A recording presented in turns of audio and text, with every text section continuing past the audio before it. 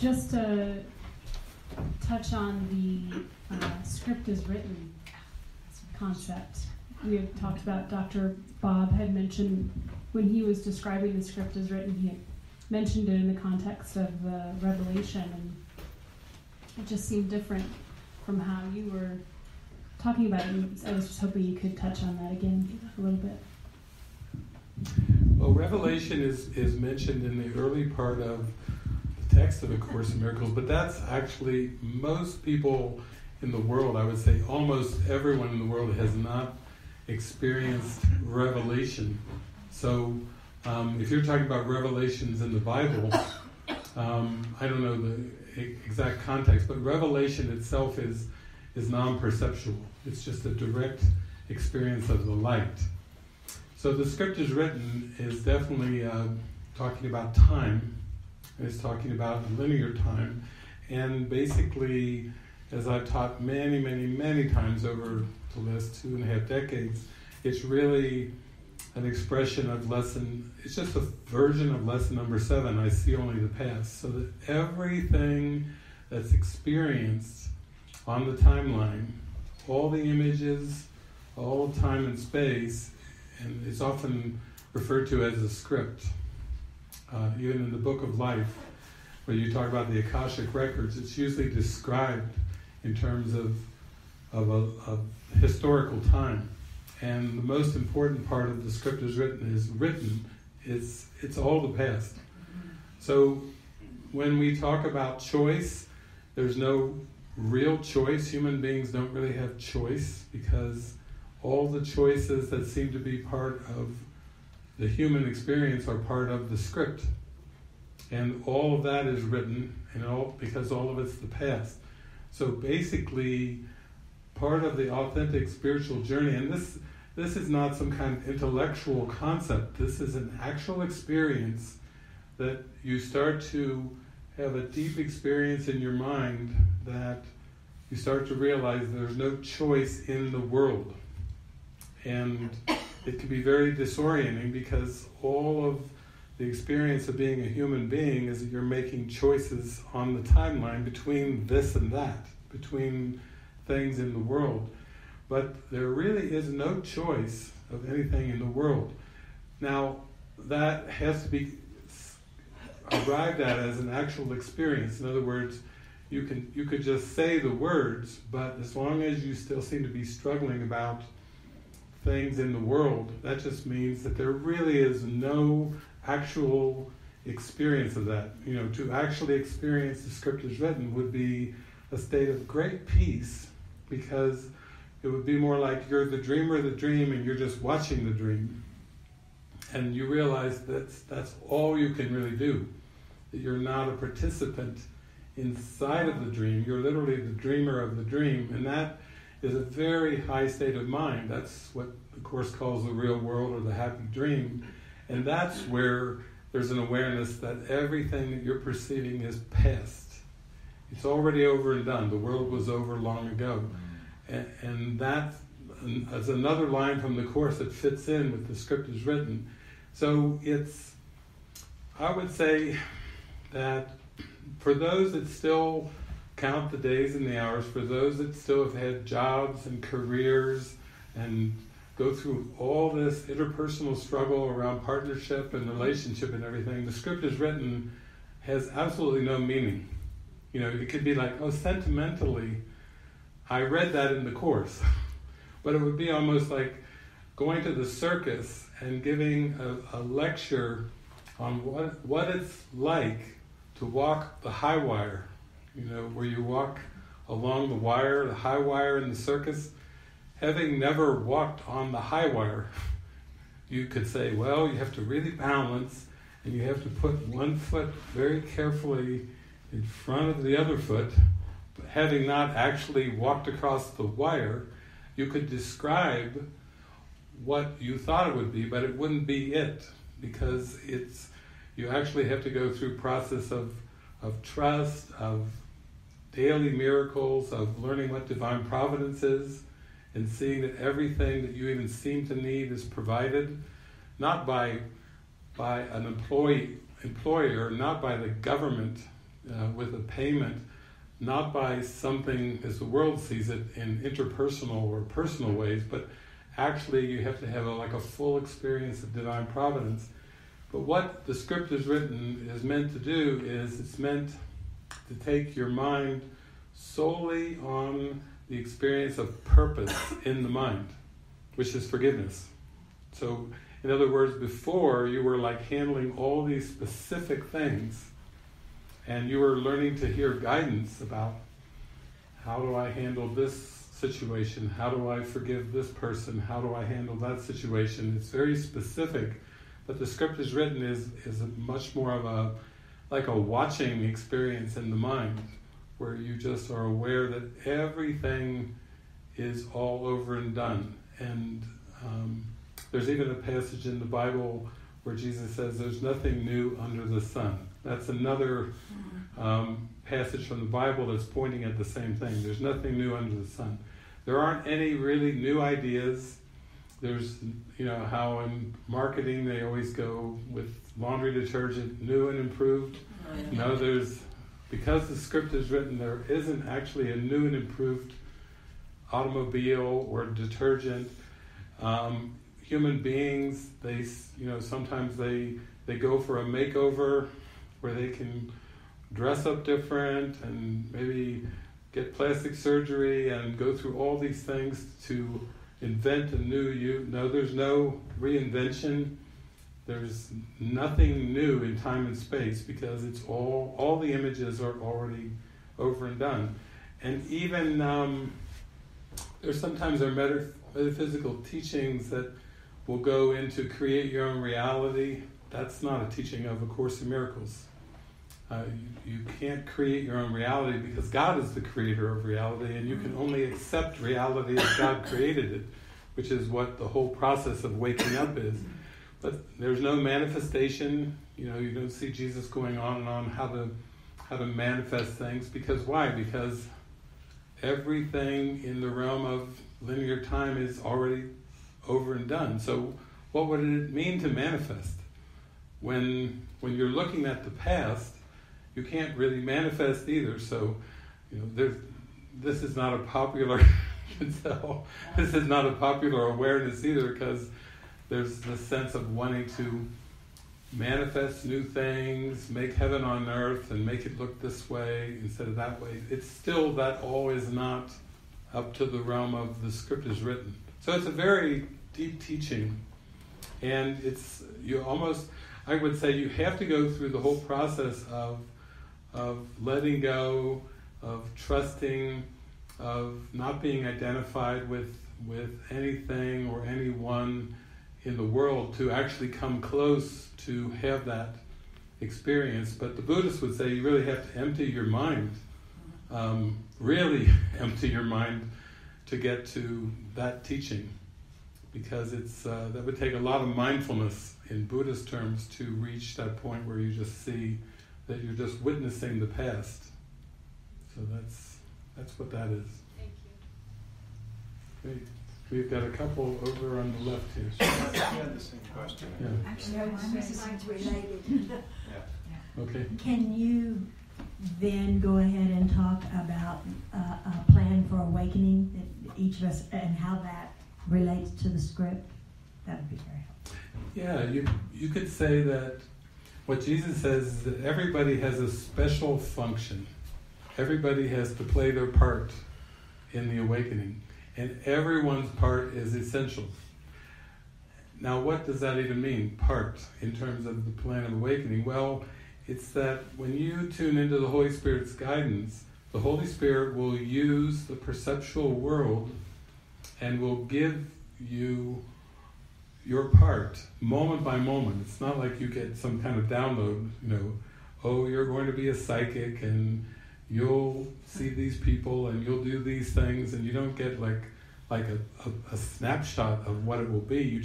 You're given your part moment by moment. That's what guidance is about. It's just being open to receive. When you're in that state of mind, I will step back and let Him lead the way. And this holy instant would I give to you, be you in charge, for I would but follow. the form that your life seems to play out in terms of the world, as you're tuned in with guidance, that's your special function. And it looks very different for everyone. That's why he says it's highly individualized. It's not going to look the same for anyone. It's just what is given you. But it will be a communication function. Not that it necessarily will have to always be verbal. It could involve smile, laughter. We heard the concert today, the singing. You could all feel the love just flowing so strongly. It was so deep today. And just through the concert, it was almost like a transmission. And I was doing a live stream over here, so there was all kinds of comments. Thank you. This is so precious. Oh my gosh, I'm at office. I'm in my cubicle at my work, and I feel like this is God calling me out of my work. You know, there was some pretty profound comments coming with that transmission today, because that was, you might say, that was part of the special function. Lila was saying she didn't have any thought of anything. It was just like when you become an instrument and you're used, then it's like it's all happening, but there's no one inside that's in control of it. It's very involuntary. It's just an expression of God's love, and we all experience that. So you might say that concert today was, for those that were involved in it, that was part of the special function. That was the Holy Spirit using the form to radiate the love. And then as you continue to do that on a consistent basis, then you become less and less identified with anything of form. Everything in form starts to merge together, and you realize that there is no one doing anything. It's just the Spirit. And then as you go deeper into this experience of like a merge, where it's just the Spirit using the form, then there is no doer. And if there's no doer, then there's no guilt. Because if there's no doer, then there's no body doing anything.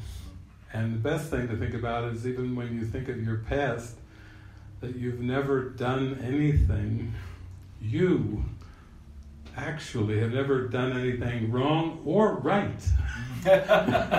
Which is kind of glorious. Yes. That it was the body that seemed to have the projection of, oh, I did this wrong, or I shouldn't have said this, or I should have done more of that. And you see the guilt. Coulda, woulda, shoulda. The body coulda, woulda, shoulda. Said something different, done something different, been something more, been something less, whatever. That's where the guilt comes in, is identifying with the body. And then putting the uncomfortable feeling of feeling separate from God onto the body, like putting the sins onto the body. But as I said before, I think it was this recent online retreat, I said, I think Nicholas posted this, people are not sinners. People are learning devices. Learning devices for your mind. That's what people are. They aren't sinners, they're just learning devices. And when you get the lesson of forgiveness, then it's like a symphony where all the whatever seemed to be said or done was just for your mind to realize its innocence. That was the whole point. And sins are not in bodies, because the ego made the bodies up. Of course, the ego needs the body because it needs something to point a finger and say wrong, bad, sinner. It's projecting all this false meaning onto the body. And as you go deeper into the miracle, you realize, I am not a body. I am free. I am still as God created me. And then the mind then re-identifies with the Spirit or with the Christ, and that's where the innocence is. It's always been, the Spirit is innocent. Everybody who believes in the world of bodies believes something's gone terribly wrong, and then it's just pointing around, oh, that's wrong there, or this was wrong, or this could have been different, this could have been better. That's just the ego trying to project out this sense of guilt to the world to maintain the guilt. And then forgiveness is a way of releasing the guilt and seeing that you never really were guilty. That was just a hallucination. It was like a mirage, that it wasn't who you really were. Okay, Raphael. Thank you. For those of us that feel the call to involve our children in the Course of Miracles, how to create a space in our home that is an extension of the community, that now that we're connected through the web, it's a worldwide community. Physically, we're not here in Kansas or in Utah or in Mexico, but we're together. What's your inspiration in that regards? Yeah, I think the most helpful thing anyone could do for their children, obviously, is to practice and to live the teachings, because it's your attitude. It's your attitude and your state of mind that's the teacher. So you might say, when you're happy, you radiate this happiness, and then those around you, including your family, are like, Raphael is really happy-go-lucky, lighthearted, not critical, condemning. As you go into that state of mind and that attitude, that's going to be the biggest straw. Because it's not so much what you do, but it's the attitude that you consistently radiate that's going to be the teacher. The attitude will be the teacher.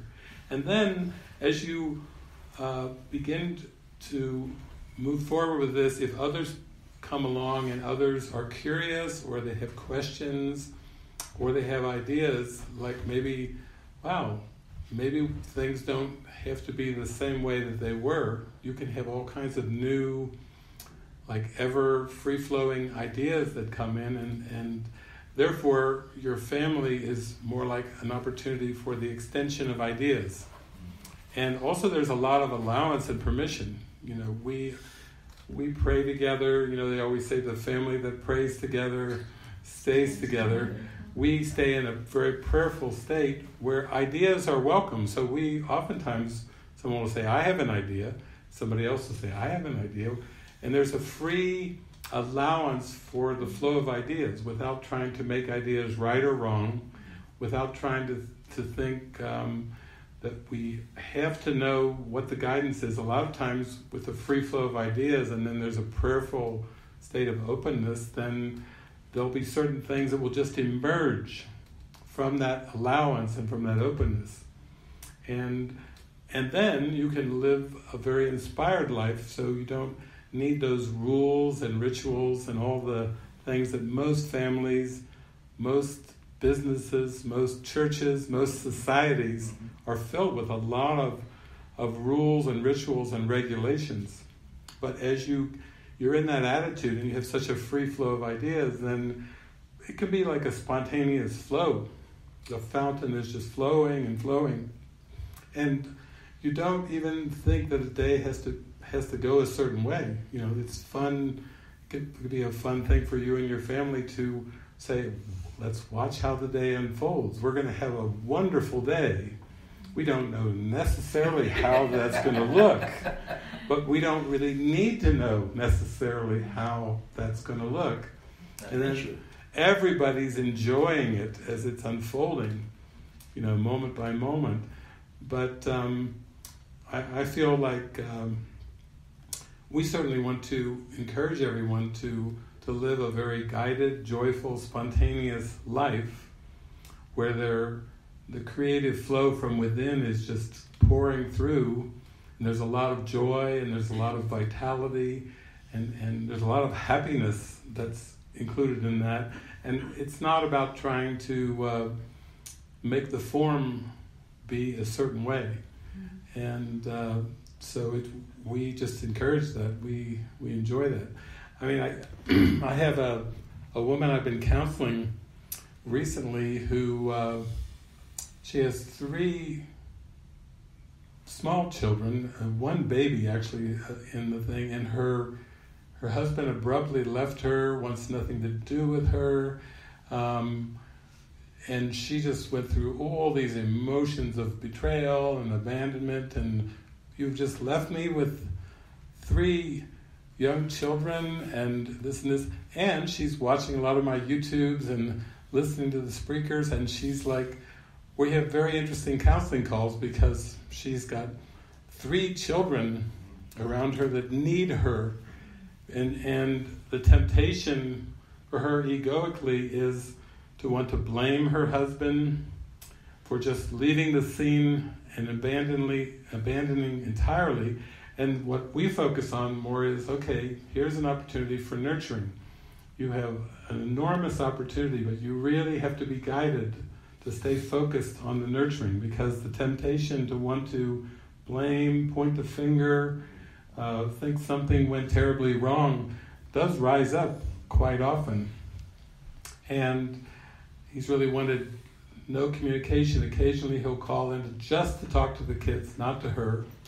And he won't call her by her affectionate nickname anymore, just her first name. And it's very kind of cold and sterile and stoic. And we just focus on, okay, what's the lesson here? It's about nurturing, it's about loving and radiating, it's about being very clear in your own mind of not looking outside yourself for any kind of dependencies or any kind of reliances, and coming clear and strong into the Holy Spirit.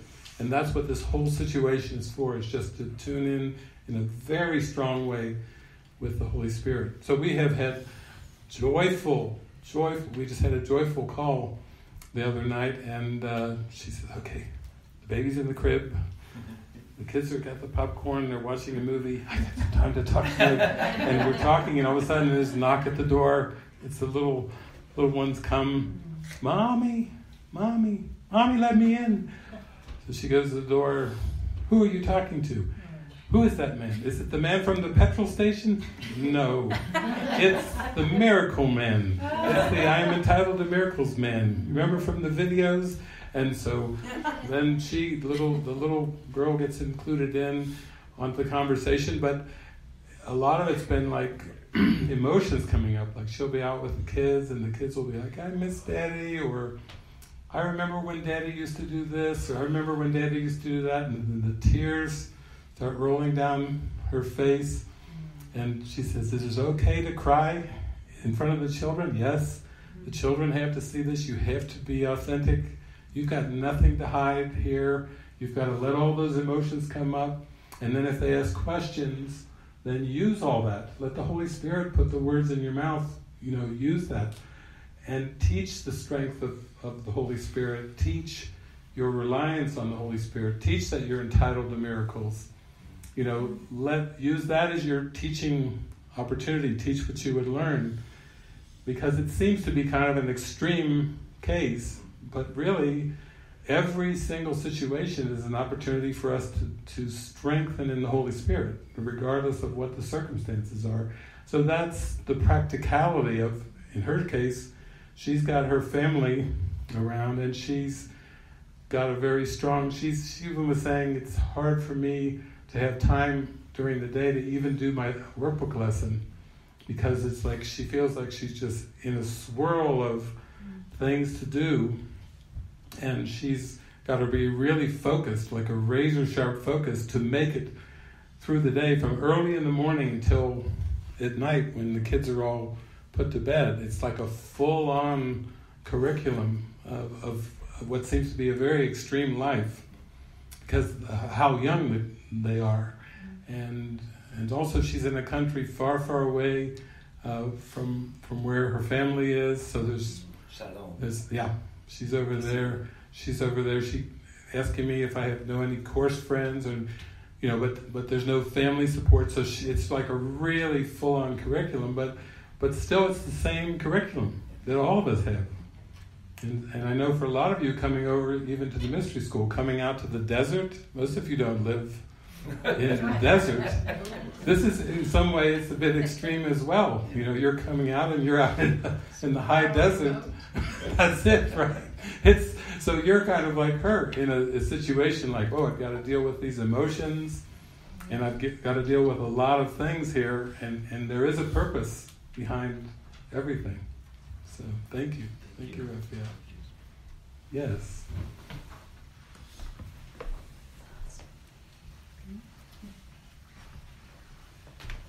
When we arrived, we we had hugs with a number of people, and you were at the end of the line, and the hug I had with you, I felt intimidated, and even though I speak with some nervousness at the moment, I'm no longer intimidated by you. Good. Okay. I recognised when I felt that fear and intimidation, I quickly realised it was my own doing, my own thoughts. But the process of forgiveness of my own thoughts and feelings and learning a lesson takes time.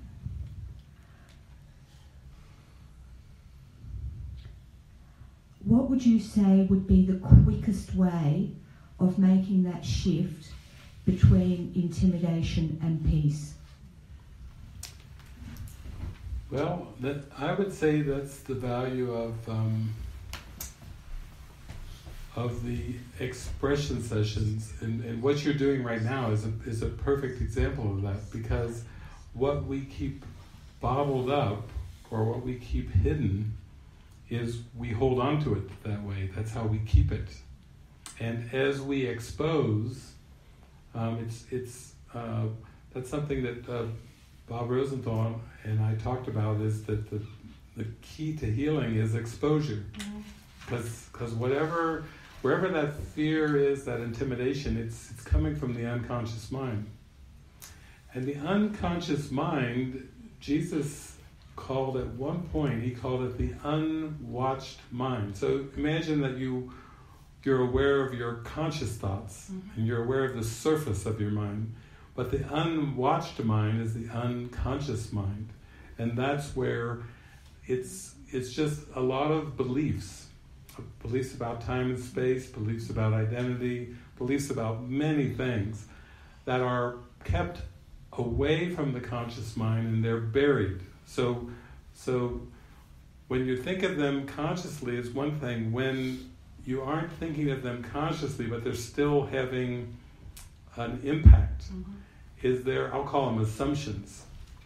When we live a life of assumptions, then we're really at the mercy of this unconscious mind.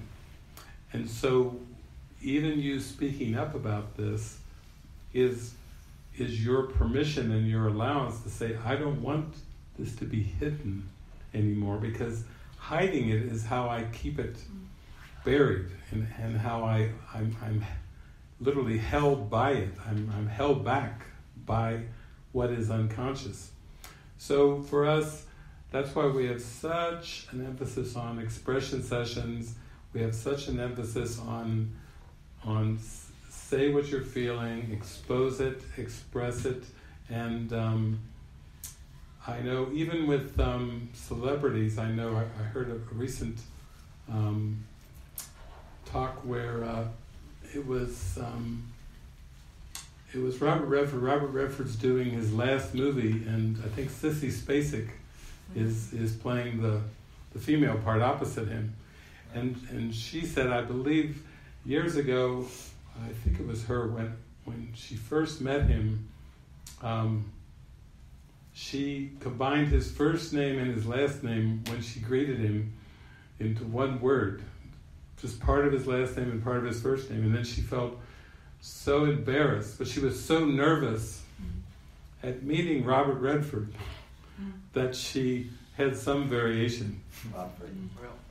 Robford or something like that. And then she was like, and she felt so guilty and shameful about that for years. Now she's in this motion picture with him, and she brought it up, and she said, I have to expose this. And he didn't even recall the event. And she's been rehashing that event for all these years because she felt a sense of shame or embarrassment around it. And then as soon as she exposed it to him, and he went, oh, I don't even remember that. Probably gave her a hug or something. That's the release.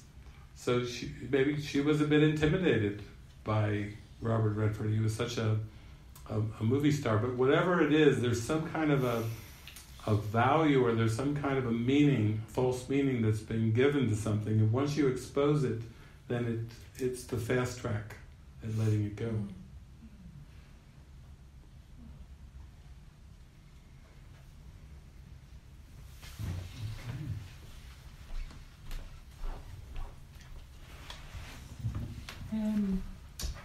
Lisa mentioned that one of the themes of the mystery school this time seems to be about bodies. So, of course, I have a body question. Well, not about my body, but other bodies. The other bodies being animals that we eat. They have a mind. I believe that if it has a mind, it's part of the mind of God. So, my question is, one, why do we eat animals? Why do we eat animals if they have, I believe they have a mind. Maybe the course doesn't, I don't know. Maybe give a bit of clarity on that. Or if it's all an illusion, or there's no hierarchy of illusions, why don't we eat people? That was good. Okay, what bunk? Everyone wants to know what bunk room are you in?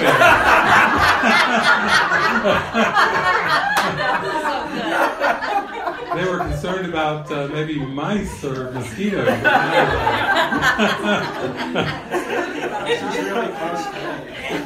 Well, you know, everything about this world, including the thing we could say, the diets and so forth of human beings, is all learned. So it's all just habit, it's all ritual. There are some that basically question that ritual, and maybe they become vegetarians in their mind. They shift their dietary habits, or maybe they become microbiotic, or eventually maybe they kind of outgrow the whole ritual of eating bodies and they become breatharians. They really transcend the whole thing. But it's just rituals and habits, and so there is a belief in lack, and there's this belief in hunger and sustenance and so on and so forth. And then there are many different cultures that have many different dietary habits and eating rituals. You can see huge variations if you look at different cultures. I mean, there's some cultures that have such a value for animal bodies that they will actually, as they walk through the forest, they will have someone leading the way, sweeping the path to make sure that they get all the insects off the path so they don't even step on the insects. You know, that's quite a lot of care and attention to have a sweeper leading your walk because of that care and attention. But ultimately, it's all just learned. And then you might say, as you begin to become more into the miracle, more into what the East would call pranic, the pranic energy, then the whole ritual starts to dissolve. And that's why even in the Bible, the apostles would be quite concerned after watching Jesus teaching in the desert there for 2 or 3 days, and he hasn't eaten anything. Lord, you have to eat something. He would say, I have manna from heaven. I have manna from above. He was just talking. He has unlearned the ritual. Not to say that he wouldn't break bread with the apostles. You know, again, that's more of just I think he was aware that whatever seemed to be the rituals of the human being, that he had a message to deliver, a very profound message of innocence and love.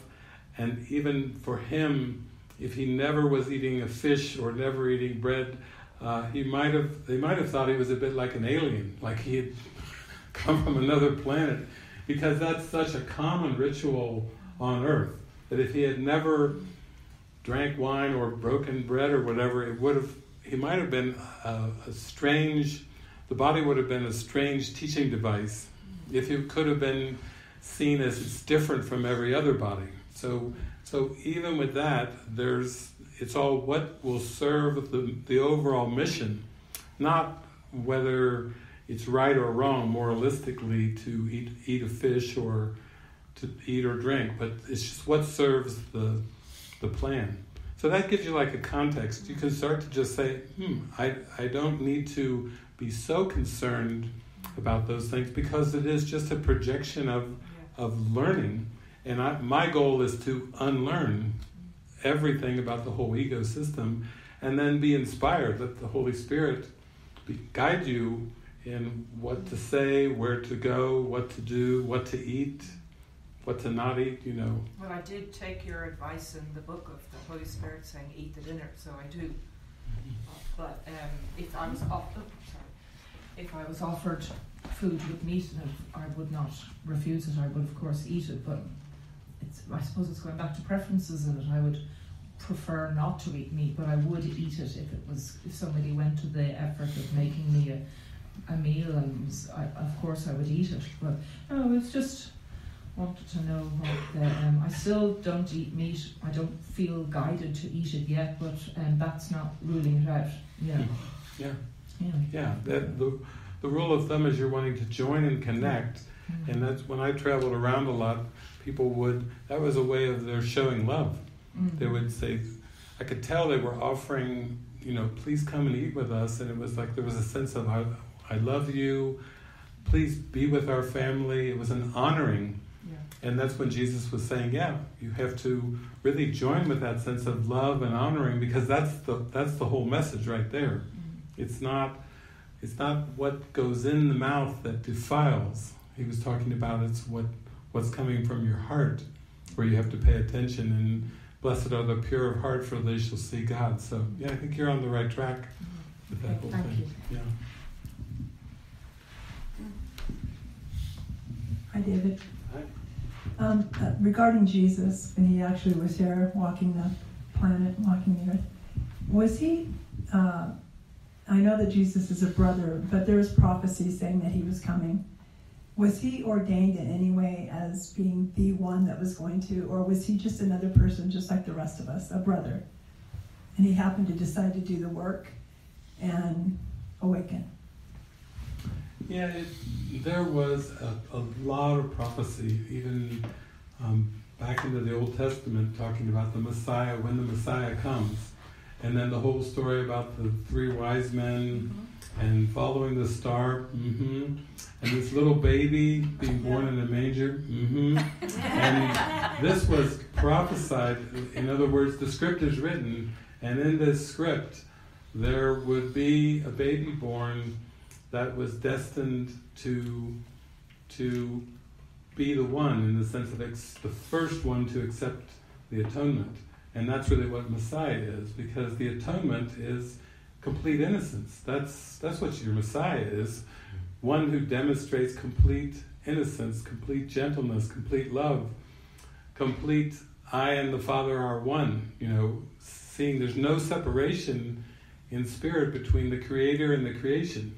And so that was prophesied, and that's why when even if you watch those Jesus of Nazareth movies and everything, you can feel this swirl, like, there was something significant there. Not that there was anything more special about the body of Jesus than any other body, but it's just that the mind gave itself over to the Holy Spirit. So at some point when the resurrection occurred, which is really the complete connection with God, and that's before he went on his public ministry and called the apostles.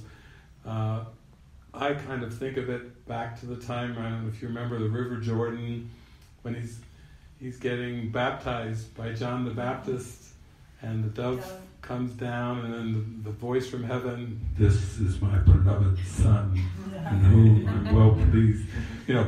There's something going on there that's not typical. If you look back at human history, like, this is not typical. And that was before the public mission. Then he goes around teaching, before Abraham was, I am the way, the truth, and the life. That's not a human being. We would be suspicious if a human being said, I am the way, the truth, and the life. No one comes to the Father but through me. We'd be like, Yeah, what's your credentials? And by what authority? That's what the scribes and the Pharisees were like. By what authority do you say these things?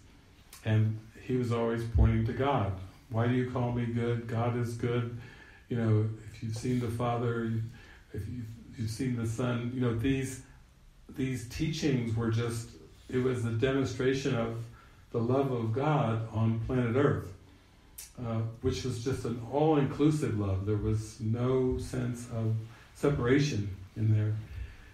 And I would say it's the destiny for everyone to hear only one voice, as Jesus did. And Jesus portrays himself as an equal brother, equal with all of us, not ahead, only in the sense of time. You know, he says because he's accepted the atonement, he's like in between mankind and God. He's kind of the bridge now. And without him, he says the gulf or the gap, the distance would be so great. So literally, he inspires miracles. He's, you might say, pulling down the love of God to a place where it can be spoken and comprehended by human beings, that they can aspire to be like the mind that is Christ Jesus. You know, so he's like the bridge, as the Holy Spirit is the bridge, and Jesus is, you might think of as synonymous with the Holy Spirit, or it was like a puppet that the Holy Spirit used to demonstrate the love of God in using words, in using form. And those kind of prophecies, yeah, those serve a purpose too. Like it was like, it's coming. And then now it came. And we're, with the Course in Miracles, it's almost like that's our modern day, it's something that we all really have a deep honoring of and a resonance of, because we feel that presence pouring through, you know, those books for us, for all of us to accept our part. Yeah. It was prophesied that he'd be back, and I got the feeling he's back now. Yeah, here with amongst us, we can really feel it. Sure. Because people would say to me, they'd say, you know, who is your teacher and who is your guru? And I'd say, Jesus. Yeah. And they'd say, well, yes, but he's been dead for 2,000. Well, no, he isn't. You know, when he's speaking to you in conversational terms, when he's guiding you, loving you, directing you, you know, it's an actual experience. And so, you know, I spoke at a conference 2 or 3 years ago over in Colorado, and I did the whole talk on, Jesus is my teacher, and then you more and more merge with that presence, so that you start to feel more and more that it's not a presence that's different from who you are. And isn't so that, close. It's that close. It's so close that you start to feel like, oh my gosh, that's what the Christ presence is all about, and that's my identity as well. So that's what the whole awakening is about. You might say that the second coming is accepting yourself as the Christ, not looking for a man to come down with a white horse and, you know, come, it's cloudy today. Wait, what? It's Jesus! It's like, you don't have to like wait for him coming down and, did you cut your hair? You don't have to, it's just the presence of Christ in you is the second coming of Christ, and that's what we're all about here, is to accept ourselves as the Christ. Yeah. So it's 10 up. I don't know if we want to do a break before the movie or one more question. We can keep going. If there's anybody else?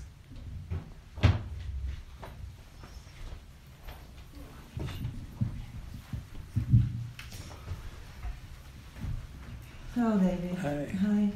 I have a question. You were saying by exposing the darkness will dissolve. But I have this really vicious monster within myself. It's not like a minor annoyance or like something I feel comfortable expressing. It's really angry, and it's really huge, deep hatred and rage. And this kind of feeling, I can feel that this will push the button to launch the nuclear bomb, and just laugh at those cities being destroyed and everything. And like mass murder is like possible by this anger, and we'll probably even enjoy it. I really want this anger to be hidden, and if I feel like if I express it, I have to kill myself. It's just like no way I'll live like in front of those people, and I'm afraid to be judged. And so it's still really always hidden, and I don't know what to do with this. So I was like wondering if you could.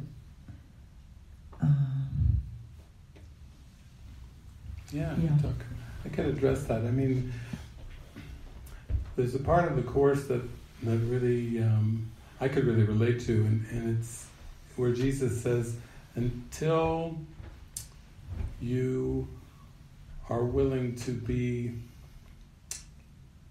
in touch with the full extent of your own self-hatred, you will not be willing to let it go. And I know for myself, and then the communities I've lived in over the years and working with the course, you know, that rage, that anger, it has to come up, it has to be exposed, and there has to be a context for that to happen. And we use movies, for example. I know there's even some music that I was guided to listen to that helped me start to really get into touch with the full extent of that rage and that anger. Also, in the context of relationships, you know, that's a lot of times people will experience a bit of that monster in interpersonal relationships, and it's just shocking. You know, it's absolutely shocking when when the shadow comes up. There was a Billy Joel song years ago called "The Stranger," where he talks about the stranger coming up, and then he sings the chorus, "Don't be afraid to try again. Everyone goes sour every now and then. You've done it, why can't someone else? You should know by now, you've been there yourself." So it's like, I would say, even most interpersonal relationships are not really built for that monster. I mean, that monster has been the source of many divorces and many separations. They may go gliding along for a while, but when the monster shows up, it's almost like, who are you? I can't even believe that I'm in a relationship with you, or I can't believe I'm married to you, or I'm going to get an attorney immediately, you know, because that level of anger and rage is just absolutely astounding and shocking. And then I would say we have movies in our collection, like I think Dark City is a movie. I remember when this movie was filmed in Australia, but when this movie Dark City came out, I had a friend, a roommate at the time, who said, "Let's go see this movie." He said, "Come on, David, I'm taking you to see this movie." And we went to see this movie Dark City, and it had so much of A Course in Miracles in the movie, but these characters were like vicious. They were just like murdering characters, all dark, and they had a funny thing that happened with their mouths and their teeth chattering, and it was quite an amazing movie. I think there was maybe 4 people in the theater besides my friend and I, and during the movie we would all kind of look at each other in the movie theater like, are you going to hang in with this one?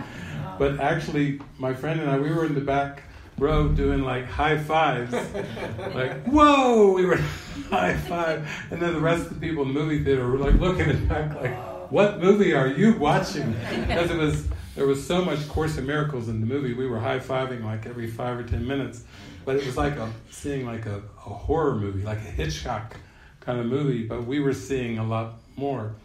So we do use a lot of movies, and we have watched a lot of movies. What was that movie with the guy who was a musician, a drummer, and Whiplash. Whiplash.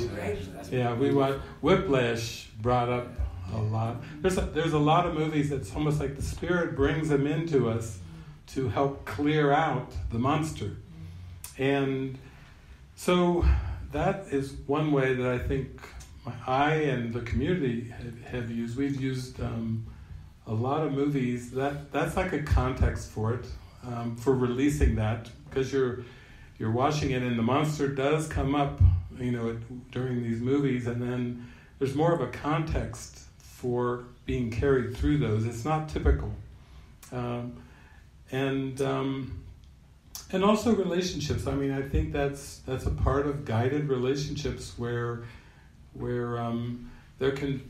I remember when I went to China for the first time, and Francis and I were there, and Jason was there, and they decided to.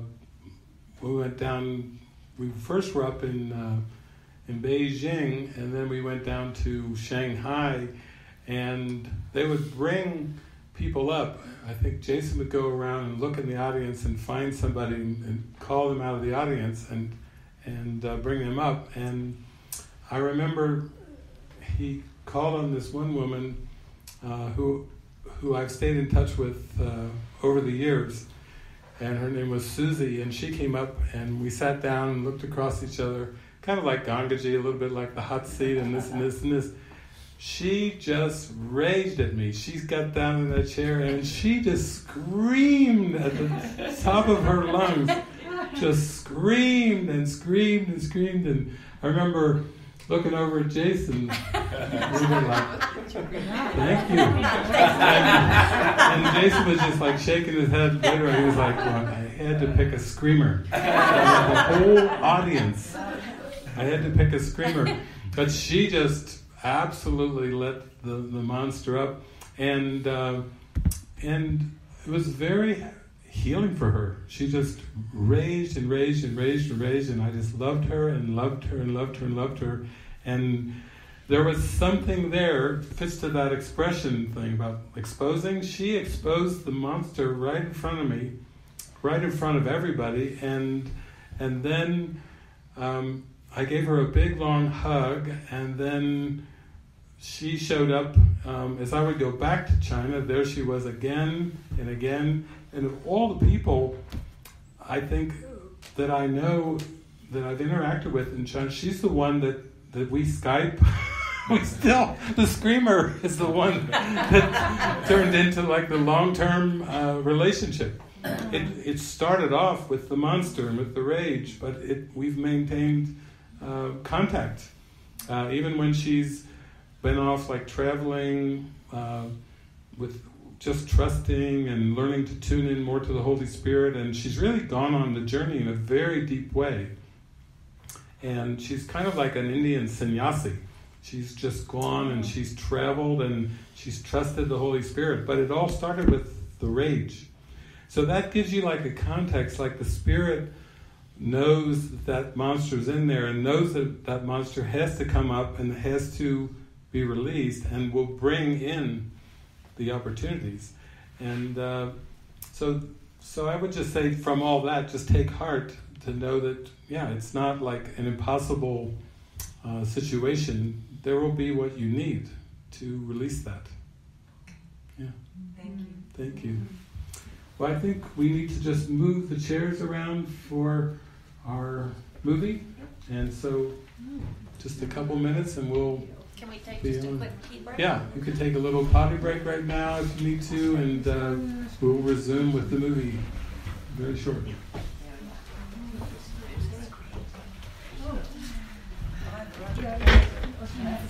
Bye.